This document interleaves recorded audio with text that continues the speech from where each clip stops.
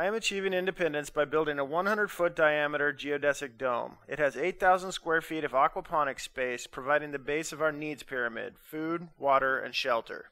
I hold domes to be critical to the survival of my family and humanity. As a former Marine, failure is not an option. My team and I will complete it at all costs.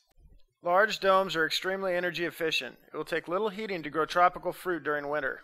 Aquaponics uses only 10% of the water of traditional gardening, but produces much more food per square foot.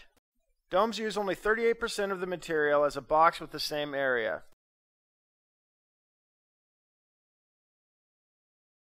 Almost half of the Independence Dome covering will be made of papercrete.